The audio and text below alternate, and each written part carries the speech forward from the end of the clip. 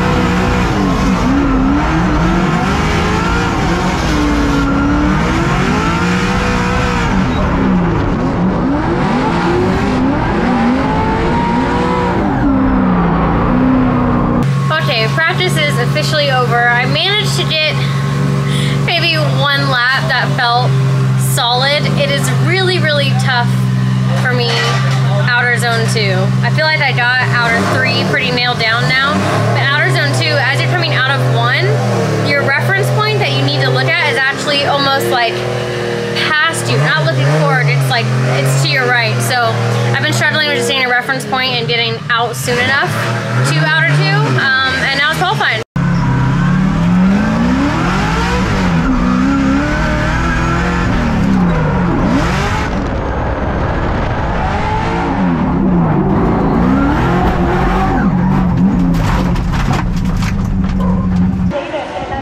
Bright Corvette entering right at the edge of where you're allowed to totally wrong.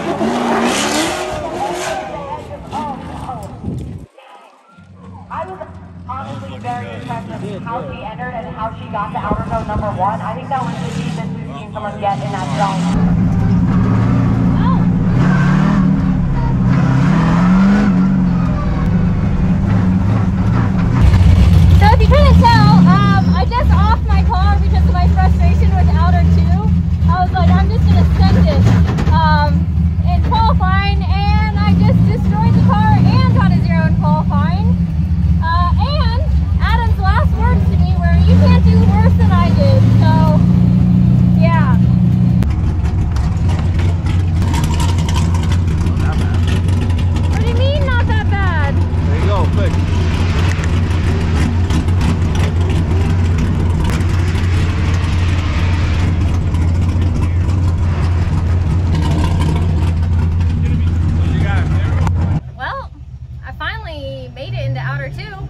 I was obviously really frustrated throughout all the practice with outer 2 because I just couldn't get there. And then in qualifying, I just decided to freaking send it into outer 2. And his last words were, "You can't do worse than me." Yeah, I shouldn't have said that in retrospect. Yeah. But like, you know how many people that happens to and they get sucked right into the wall? That was an amazing save. You stayed on the throttle and you got out of it. Man, my entry was sick. That was probably my best one that I've done the entire time. And I was into outer 2 and I fired off just a little bit too late and caught the wall. That sucks and my head hurts now. Thanks for the Advil. Oh.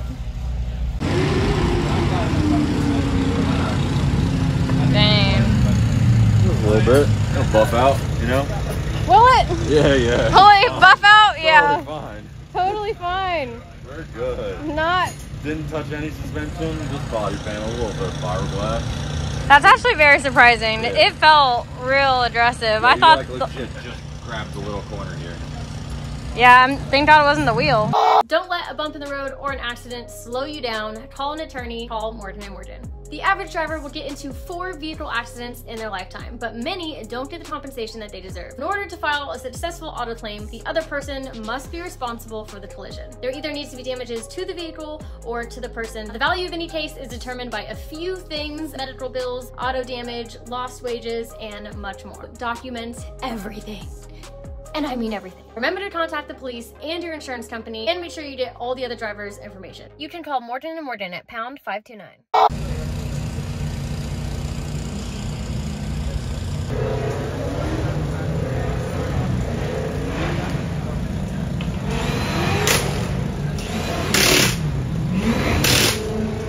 Because I now have to qualify a second time because I zeroed, that means I'm stuck in the bottom part of the bracket, which means I'm gonna have a really tough first battle, which is not what I wanted. I literally just wanted to qualify well so that I would have a good first battle, especially since I'm definitely gonna be out tired with most people here. It'll be interesting to see how that shakes up, but I do get to go for one more qualifying in like 20 minutes. Really? Ready? You're so pretty. You're so pretty. Pete wasn't impressed. He wasn't impressed with that.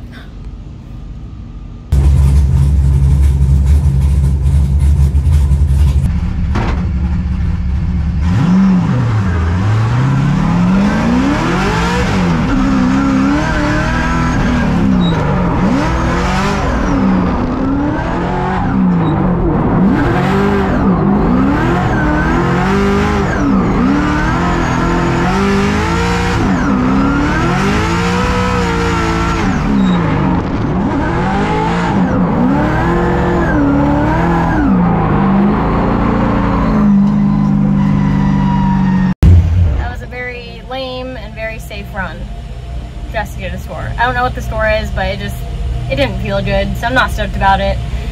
But my last hit was definitely a lot harder than I realized at the time. I have a massive headache. That should be at least a score, just not a good run, but a run.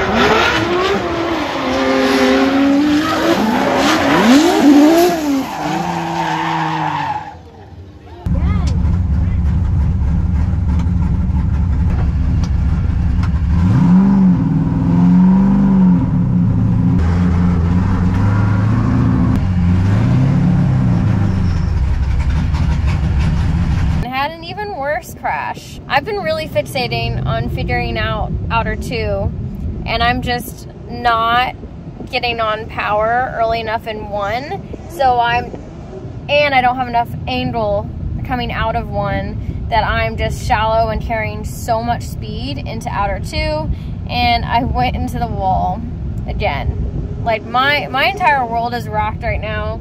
I do not feel good. It's frustrating because like now, I thought yesterday's wreck was bad. no. Today was a lot worse. Corvette, pretty much donezo on that one side, bent in all the fiberglass and the bash bar, and the bumper. I'm laughing, but it's not funny. It sucks. Now I feel my whiplash is like double whiplash, which is not fun. Started getting the car back together. Luckily on both of these incidents, I didn't hit the tire. So like in theory, if I was in a S chassis or my RH7, maybe I would have just, you know, hit the rear of the car and done a wall tap. But in a Corvette, that rear of the car pretty much like is the full car. You don't have much rear bumper to play with. It is what it is. Oh.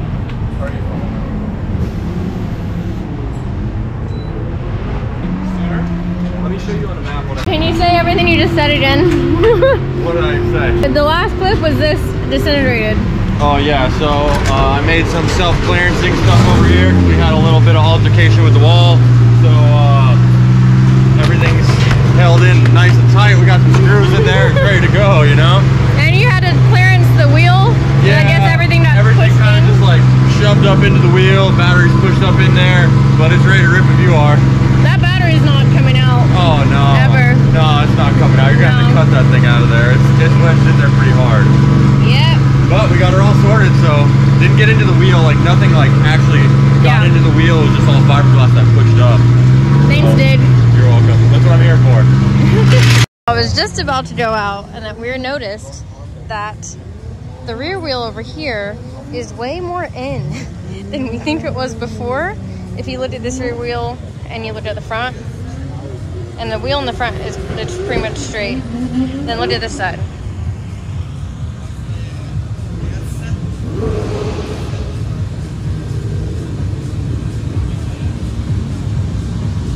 Even though the toe was basically the same, did I hit it so hard that like the subframe moved over? Which honestly I wouldn't doubt it, because that was probably one of the hardest hits I've ever had.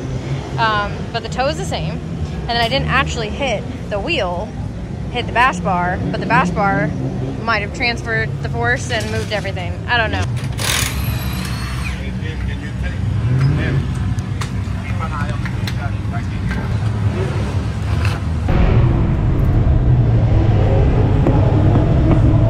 You go right there. Oh wow, yeah, yep. I think it's manual. How did nothing get tweaked besides like the subframe? This one yeah. The paint mark don't match no more. Got it. Makes more sense, because if the car was perfect, like it hurt pretty bad for nothing to have been tweaked. Yeah. I'm just gonna put it back on the ground and toe plate it again. Okay.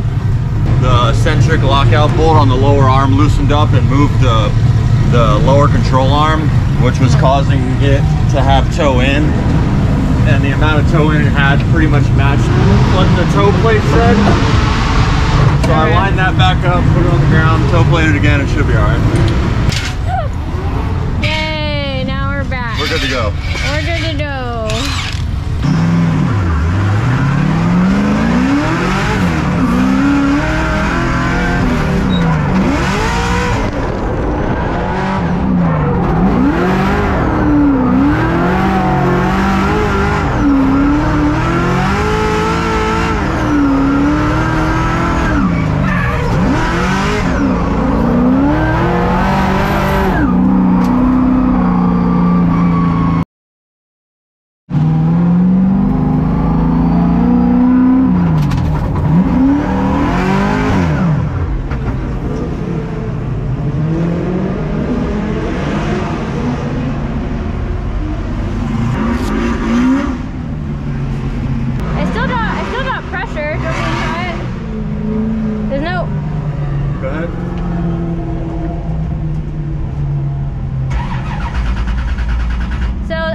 Since this completely shut down, it's probably not fuel, it's probably electrical related.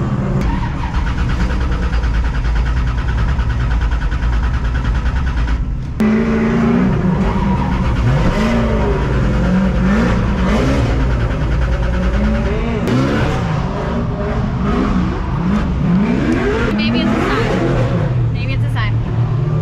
See you at the beautiful Raceway Park Stadium. We're going to begin our... Pizza It is the crane sensor, and unfortunately you have to move too much stuff to get to it, to swap it in time before battle starts. I'm on the left side of the bracket, and there are a lot of buy runs. So many people totaled the car today that they ended up giving out way more buy runs. So my battle is actually up very, very soon. The C6 is definitely a drift car now, to say the least. She broke in. I am glad that I was able to get back out on track pretty immediately, like just mentally, like to jump back into it really fast so that the last thing you did wasn't that accident. Sometimes that just makes it worse mentally long term. So yeah, E-Town has not been the greatest track for me. I love everybody that works here. Shout out Chris Knapp, he's been amazing. We've been making our home at their shop, and they've like really been supportive in helping us out. It is what it is. That is the end of this very, very awful weekend, which, you know, maybe it's just a sign. I've been trying to keep my head up, take away as much as I can in terms of lessons from this weekend, and as of right now, officially turned into a cheerleader for Adam. I'm really glad the puppies are here to cheer me up. So we're gonna go out. Adam's about to have his very first battle in comp. We're gonna cheer him on. That is it for this video, finally. I'm actually very glad to be ending this right now. This was a lot. So I will see you guys in the next video. Rally beat.